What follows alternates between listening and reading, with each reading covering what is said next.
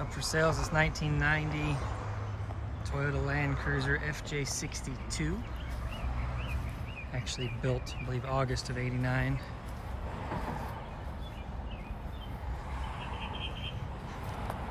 It's one of my personal cars. I've had a few of these, absolutely love them.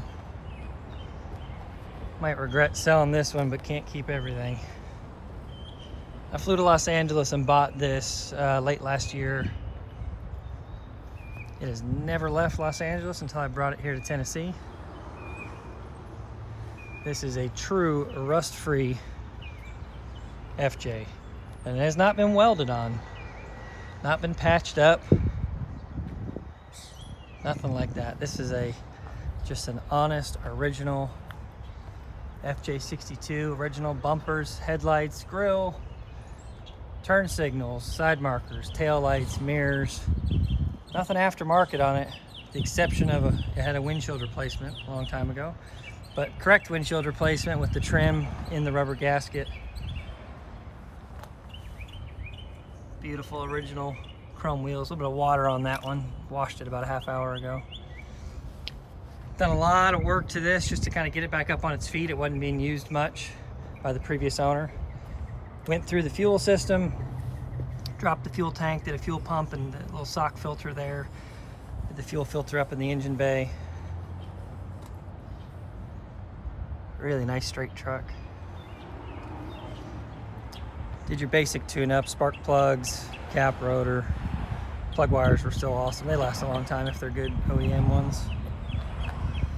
What else did we do? Front brakes, rotors and pads, repacked the wheel bearings, all the belts. Put a factory muffler on it. The original muffler just had a little bit of Swiss cheese going on it, a few little holes in the back. We did 2 oxygen sensors, air filter, of course oil change. Replaced a bunch of vacuum lines that were just getting kind of brittle.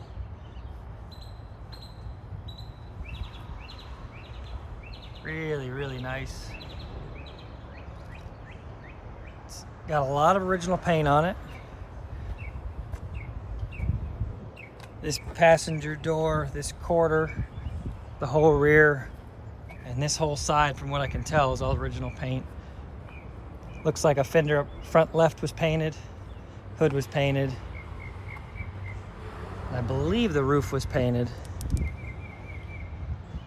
Although there's not much signs of it.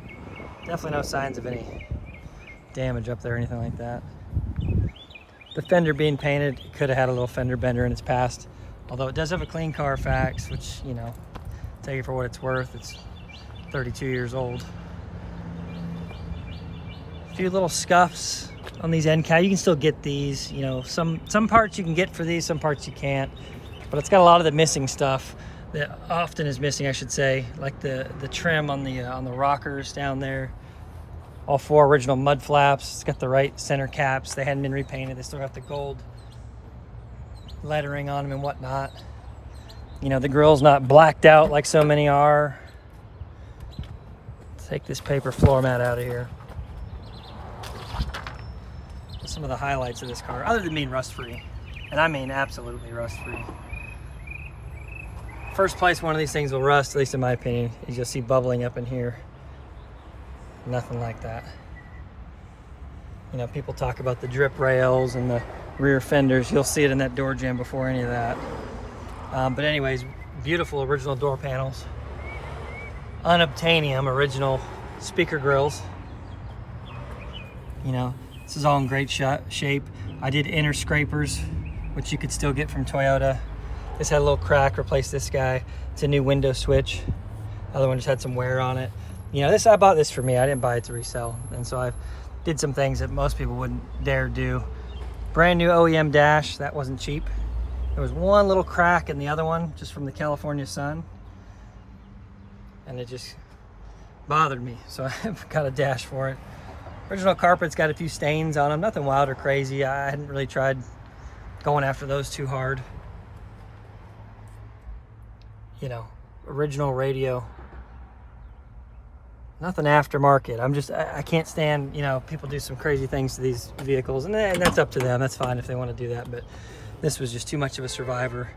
No lift kit, nothing like that. You know, the tires are 31, 10, 50, 15, so just a little bit above stock, but it's the perfect size for this rig, if you ask me.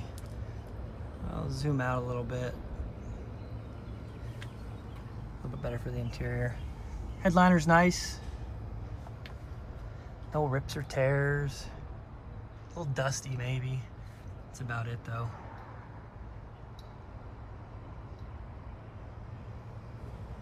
Rear heat and everything still works. All the power windows work. Power locks work, although one of the doors, you sometimes have to help it up. Just a little bit older. You know, replace the hatch struts, you know, just little stuff. And as nice as these taillights are, I thought they were aftermarket, but they're not. They're Toyota, made in Japan. Just stuff you can't find.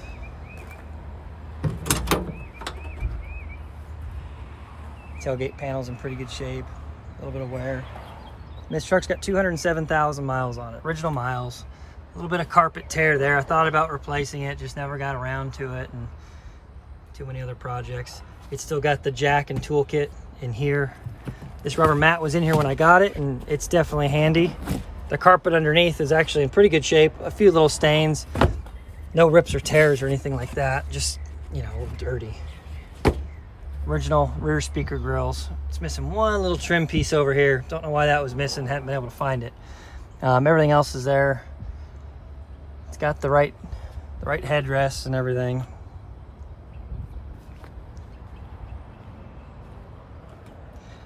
Thought that was neat. Never been removed from when it was new. Made in Japan. You know, again, no rust. Bone dry, nice and clean. Oh, that's right. I did replace this rear trunk seal. That wasn't cheap, but on a heavy rain, it was letting just a little bit of water in back there on the sill. So I replaced it.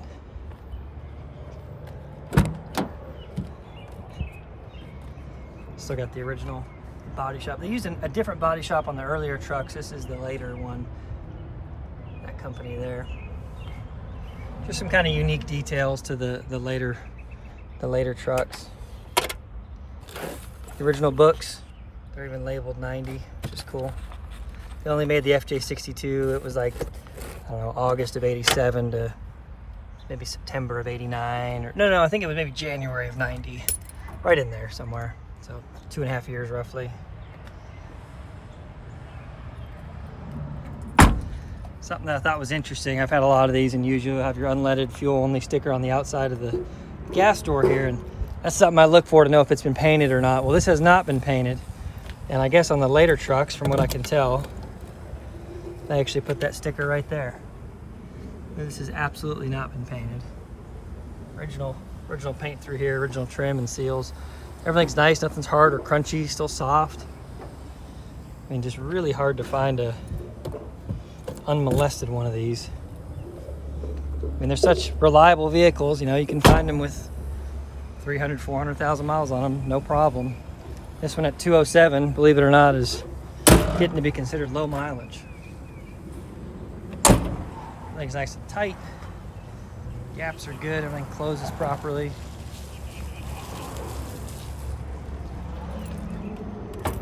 Pop the hood here.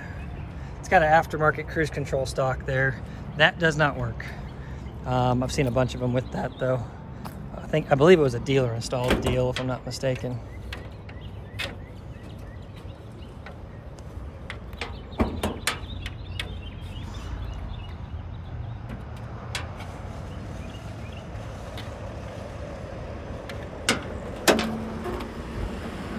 Give the camera work here while I put the prop rod up. All right, there we go. Nice and stock, all original. Made from California, of course. All the smog stuff, still intact. So this is absolutely 50 state compliant, no doubt about it. Just a nice, tidy, original engine bay. We did replace the radiator, it had a small leak. Got a correct radiator for it. That wasn't cheap, but it was the right thing to do. And when we did that, we did upper and lower radiator hoses. The belts, like I mentioned, all the tune-up parts.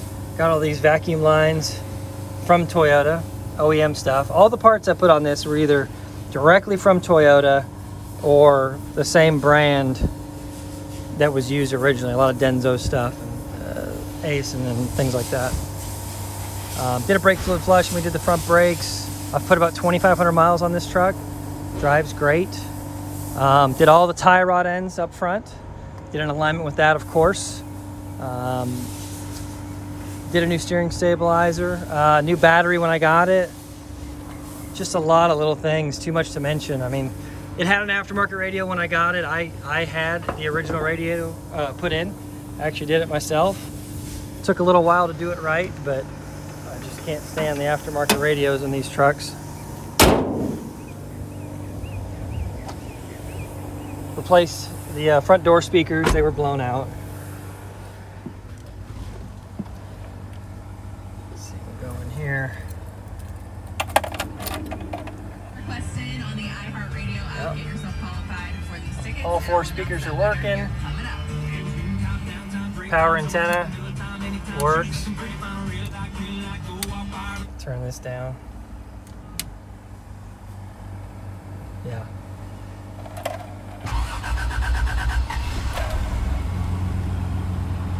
Fires right up. Let's see, what else did we do? Coolant temp sensor. It's got a cold start injector sensor. I think they call it a timer. Replaced that. Replaced the thermostat. When we did the kind of cooling system overhaul with the radiator and hoses, I've got the cigarette lighter, the original one here. It might be the center console. I hadn't cleaned this thing out all the way yet. I still got some of my stuff in here, but I know it's in here, so that's included. All the nighttime illumination works. I can't stand when it doesn't. Yeah, ice cold AC, hot heat. Yeah, what else can I tell you? It's a really nice truck. It can be hard to find another one that's this stock and original in sunny California. So absence of rust is key on these. I see more and more listed with, you know, common rust listed. Oh, they've all got it. Well, this one doesn't. So if you hate rust like I do, this might be the one for you. You can see the full listing on our website, niche-motors.com. Might throw it up on eBay. We'll see. I don't think it's going to last long though. Give us a call. Feel free to subscribe to our channel if you want to see more car walk around stuff. Kind of a unique mix, just some different things. Let us know in the comments if I said something wrong. I'm sure I did. But trying to represent things the best I can. Thanks so much.